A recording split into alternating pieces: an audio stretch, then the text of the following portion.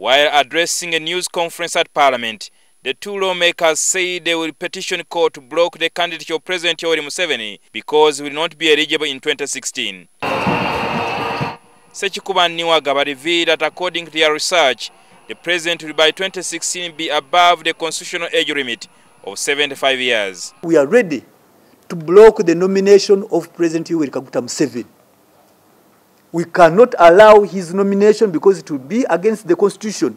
But the government chief whip Kasule Lumumba accused the lawmakers of making a mockery of themselves. They say they are young and they say he's old.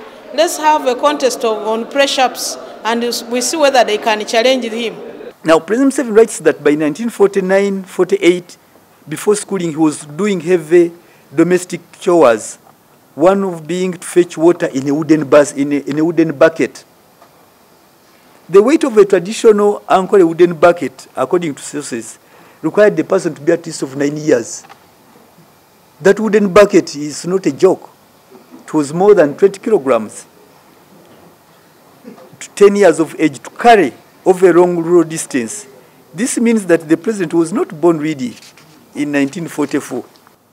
This evidence brings his birth to 1938 to 1939.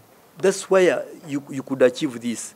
The MPs say they will rely on scientific means to prove the president's correct age. And amongst the unspecified measures, we shall include subjecting the president to the carbon age test to get the authentically confirmed date of birth. The carbon age test is a scientific method used by archaeologists to determine the age of fossils and artifacts even after 60,000 years. There is a very high possibility of a challenge on him on account of age. And once that challenge comes up, that petition comes up, definitely be aware that scientific evidence will be brought. So members should better wake up and realize that they are selling a stale candidate. On the issue of age, I think colleagues should concentrate on serving their constituencies. Because what is happening, even in their own constituencies, already people have supported the solo candidate of President Museveni. The duo claimed that some senior government officials who are aware of the president's age limits are holding secret meetings to garner support for purpose of amending Article 102B of the Constitution.